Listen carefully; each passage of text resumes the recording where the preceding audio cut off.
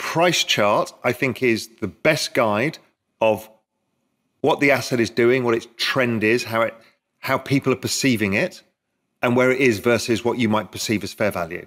So, you notice certain characteristics, like crypto tends to be exponential in price. So you put it on a logarithmic chart, it starts to make sense. You look at things like copper and lumber, they tend to be mean reverting assets because they get met by excess supply. With high prices lead to excess supply. So right now with oil at $100, everybody wants to make as much oil as possible. So the price comes down over time. It doesn't happen with crypto because you can't. Right. So you need to understand the structure of markets, where the sentiment is. Is it overly bearish? Like a day like today, it got overly bearish. And so suddenly you start to see a reversal. So these kind of things are interesting.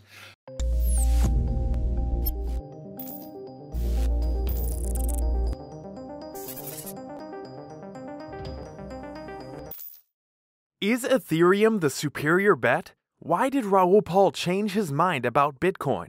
And what is next in store for cryptocurrency as the world faces Ukraine-Russia crisis? Let's find out all these answers by the man himself, Raoul Pal. Hello and welcome to Money Talks.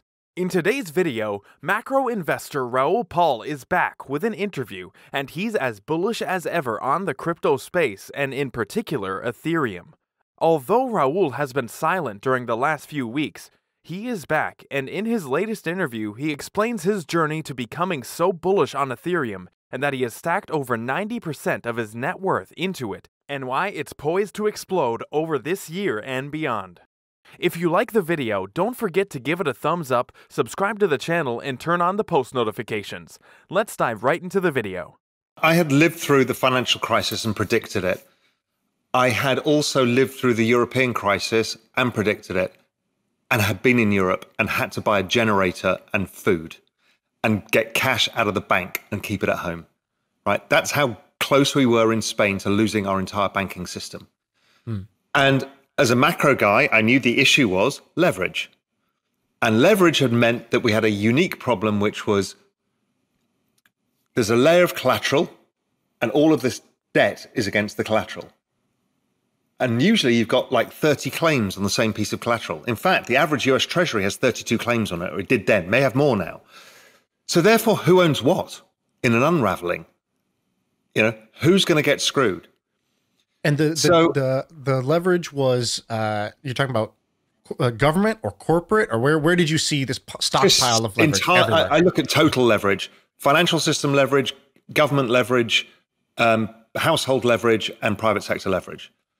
Right, so we're at 480% of GDP now, whatever the stupid number is, right? It's ridiculous. Right. But the problem is that's a lot of claims on the collateral.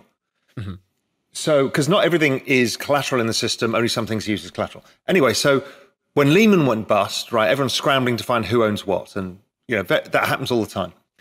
So I started trying to start the world's safest bank with a bunch of family offices. I thought, we could start a bank that doesn't use leverage, so then people can put assets there, their savings there, and realize they're safe, because it wasn't safe. People in Cyprus had all of their money taken out by the government. Right.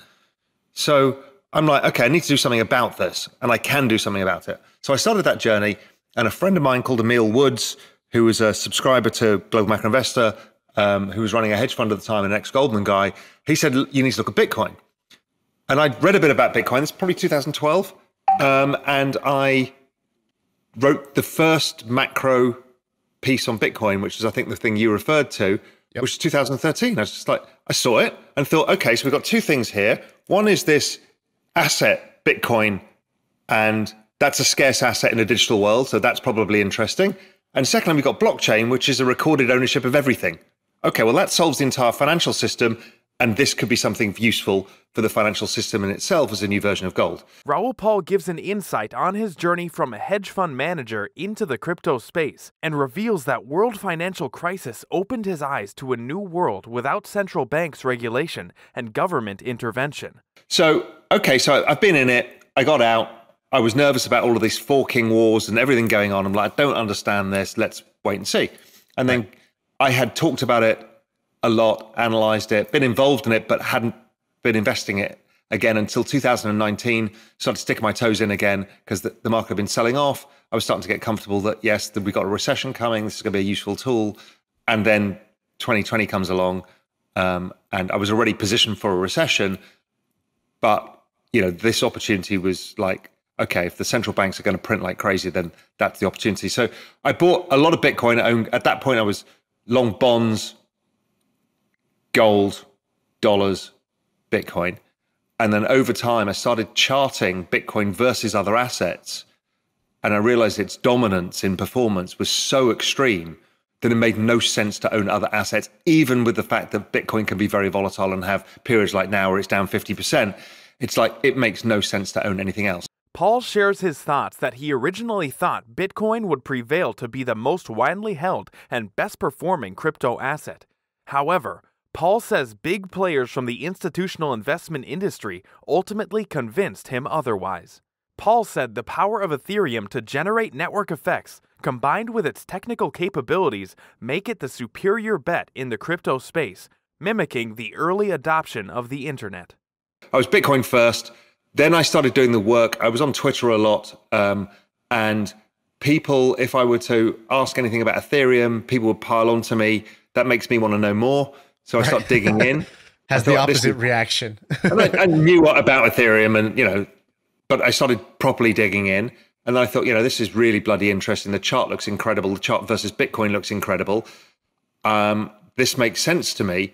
So I started switching into Ethereum. But my big discovery and why I really started loading up on Ethereum was another chart, which was a understanding that Metcalfe's law was the primary driver of all crypto markets. And in fact, almost all of the tech stocks that we've known today. Right. And once you realize that these are basically networks, and once you realize that crypto on networks where you actually own the network. So Facebook is a great network stock and it works perfectly on a log chart and it's an exponential, does all the things as you imagine. You can value it in Metcalfe's law terms, but the fundamental difference is shareholders and network users are not aligned. The shareholders make the money, the network users get the utility. Along comes crypto, you marry the network user with the owner. Okay, now you've got network effects upon network effects. This is like behavioral economics, right? Manna from heaven. Religion meets Metcalfe's law, right? It's like now I'm tribal religion, about the thing. It's religion meets capitalism. It's basically what it is, right? So that is incredibly powerful. So I start looking at the fact that Bitcoin and Ethereum charts just at different points when they, at the same point in the adoption cycle, were remarkably similar. And then it dawned on me is they're all the bloody same thing. They're all about adoption. So if you look at it and if you're honest with yourself, Ethereum, if you think about Metcalfe's law, it's about the number of users and then the kind of connections between the users and the applications built to create those connections. Well, Bitcoin's kind of a one-sided one, which is a bunch of people own it as a store of value, like gold. Nothing wrong with that. But there's not many applications built on it. When you look at Ethereum, it's like, holy shit. I mean, this is like the internet. Right. That moment is like, okay, this is far superior a bet. And so that's why I took that bet. And then I eventually shifted majority into Ethereum and then took other bets in the space to express macro views. The overall space is very valuable, but the opportunity, that ramp, that's the single most important, interesting part of network effects. Right. And the fact that you can own a share of the network. So even when the network flattens out and is now worth, I think, $200 trillion for the digital asset space, it's currently $2 trillion. That's 100x in market cap. That's huge. We've never had anything like this before.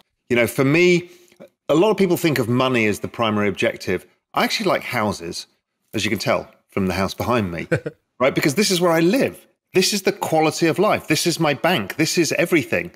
And so I like where I live and how I live. That's why I live in the Cayman Islands. That's why I lived in Spain. They're beautiful places and I live a quality of life.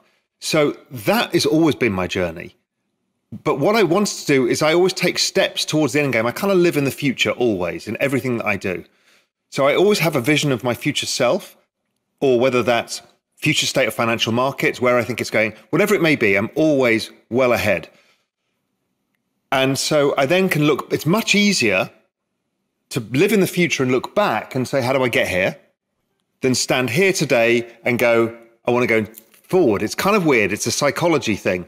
Real Vision CEO Raoul Pal also says that Ethereum is set to rally, and there are 2 altcoins popular among investors that may be ready to compete with Ethereum. The macro guru says that a number of influential people whom he considers to be important investors are bullish on decentralized finance, or DeFi, payment network Terra, or Luna, and the interoperable blockchain Polkadot, or DOT. Paul also shares his 2022 forecast for Ethereum. He says the leading smart contract platform is still the greatest trade in the world. So, do you agree with Raoul Pal regarding Bitcoin versus Ethereum? Tell us in the comments. Also, don't forget to like and subscribe. See you soon with the next video. Thank you so much for watching.